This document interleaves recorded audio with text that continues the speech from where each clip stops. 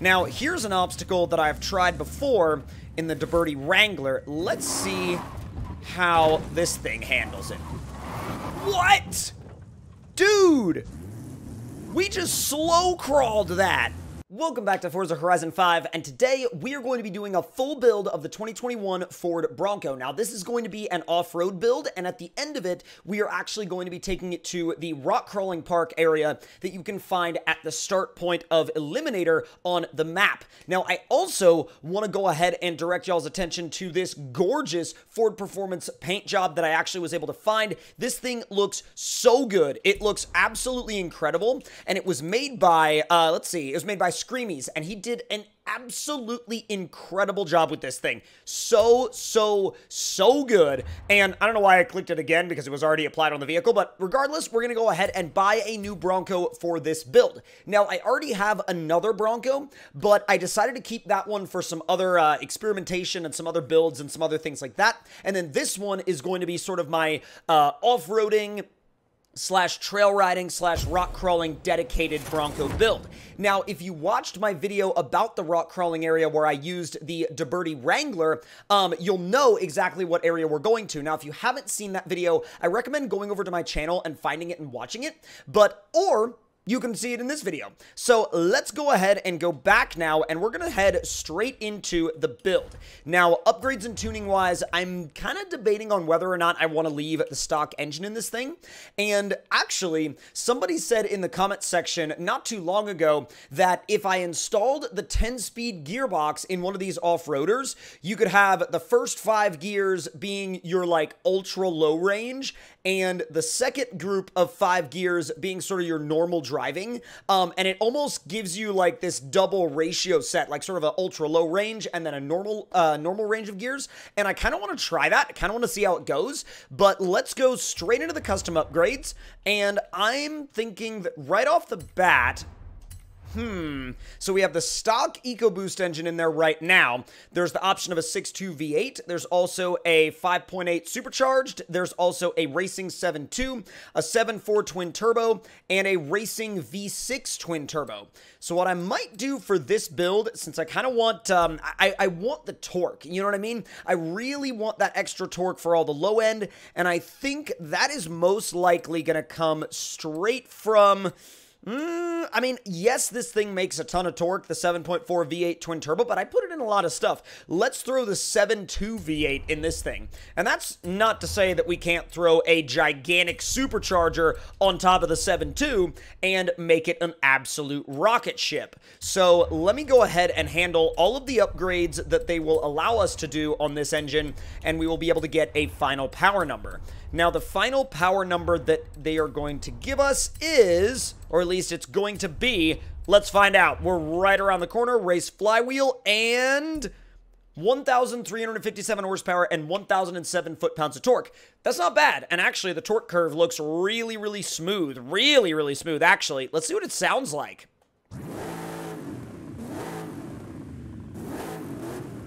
It sounds really good. Like, it sounds absolutely incredible in there. Now, suspension and you know, handling dynamics-wise, we're going to go with some race brakes just because I kind of would prefer to have them. Rally suspension for full tunability. Race sway bars so that we can then dial the sway bar all the way out. And then, chassis reinforcement-wise, I'm going to go ahead and throw the roll cage in there. And weight reduction, I'm going to do the race weight reduction. And I'm kind of going back and forth on whether or not I need the cage. I don't think I need it. I'm going to take it out. I was like, it's more of like an off-roader than a race rig, so I'm just going to take it out. And race clutch, I do want that because that's going to give us a lot more control. And let's see, 9-speed. Oh, man, they don't let you put the 10-speed in this thing. That kind of goes outside my plans of the ultra-low range stuff, but we'll see what we can do with it. Now, race driveline is absolutely going in, and then off-road diff is most definitely going in.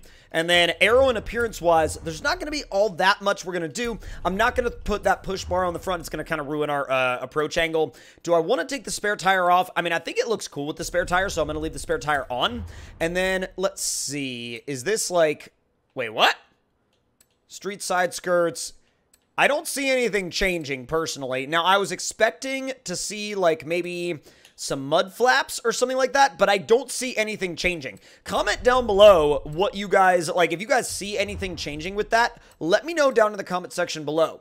Now, I'm not a fan of that light bar that's screwed directly into the hood, so I'm just going to do the Baja style up top light bar. And then from there, I think we should be almost good to go. We just got to handle the wheel and tire setup, off-road race tire compound, and we're going to throw some 335s on this thing. Ultra wide. Yeah, 335s front and rear.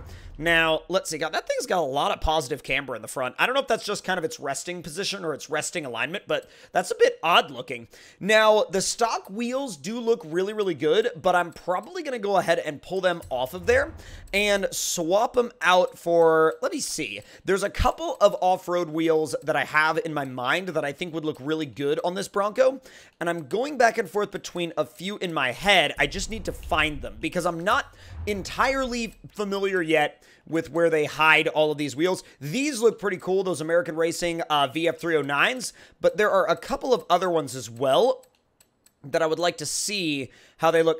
I honestly like these, the Rotiform BKKs. I really like them a lot, but I don't know if they suit the application. I love these, though.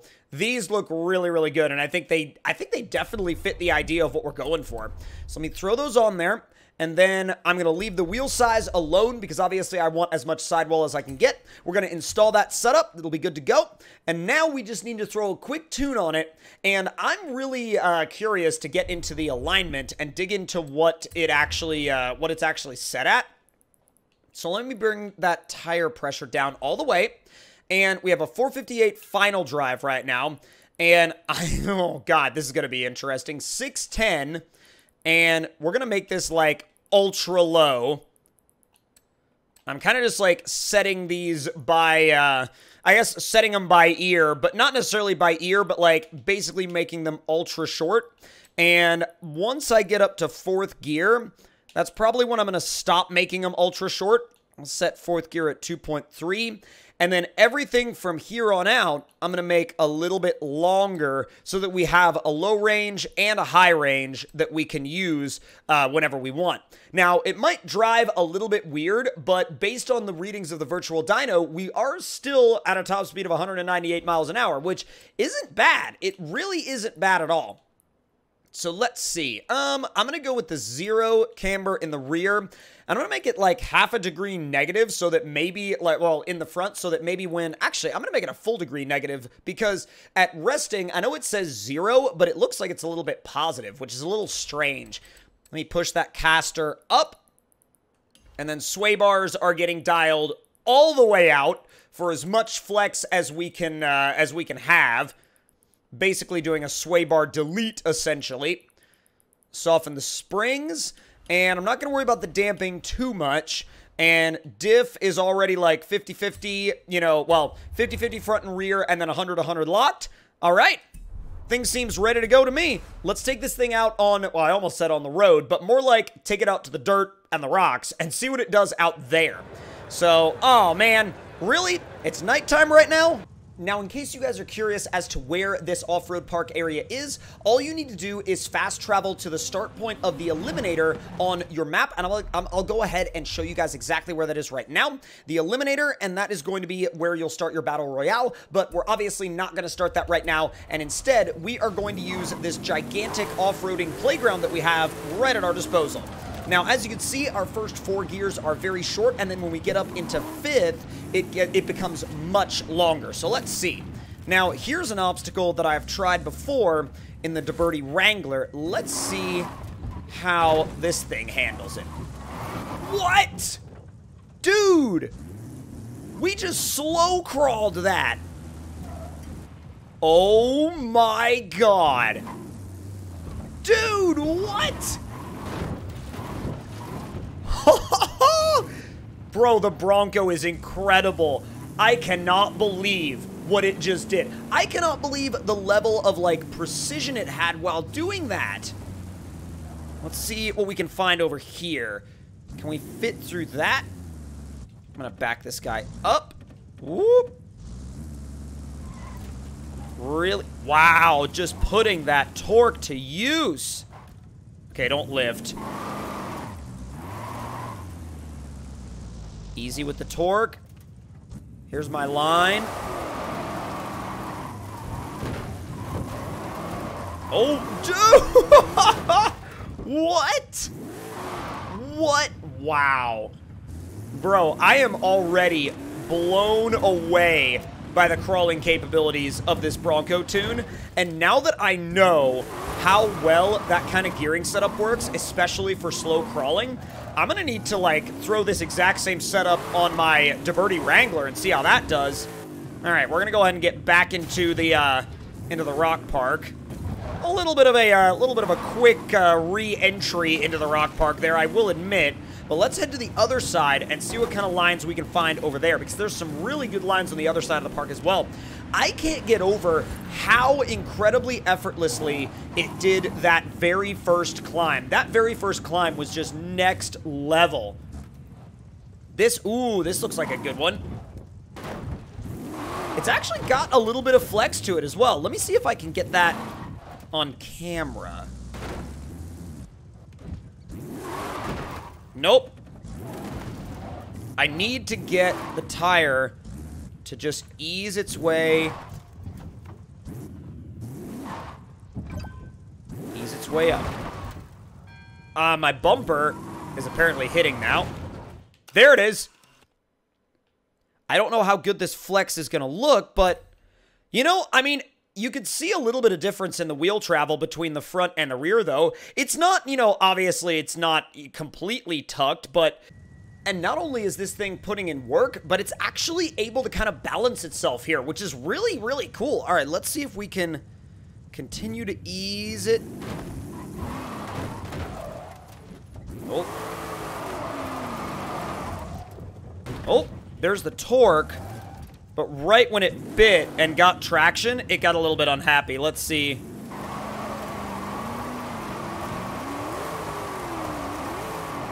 Nope. It needs a little bit more of a bump. Not that much of a bump.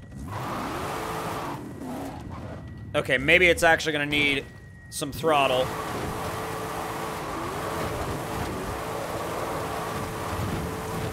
I tried to do this the slow crawling way at first.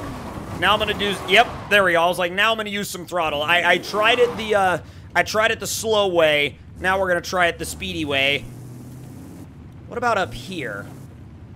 Oh, that looks like a fun line. Oh, if I had had a tiny bit more momentum, I would have totally been able to do that. Let's see one more time. Not bad. Not bad at all. I don't know if this is doable. Oh!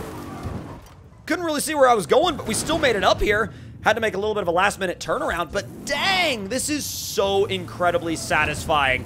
This Bronco, with this tune, bro, oh my god. The actual, like, off-roading and rock-crawling capabilities of this thing are absolute next-level stuff. And if y'all enjoyed this video, make sure to let me know your thoughts and opinions on it in the comments below. Hit that like button if you enjoyed, subscribe if you're new, and I will see y'all next time. Talk to y'all later.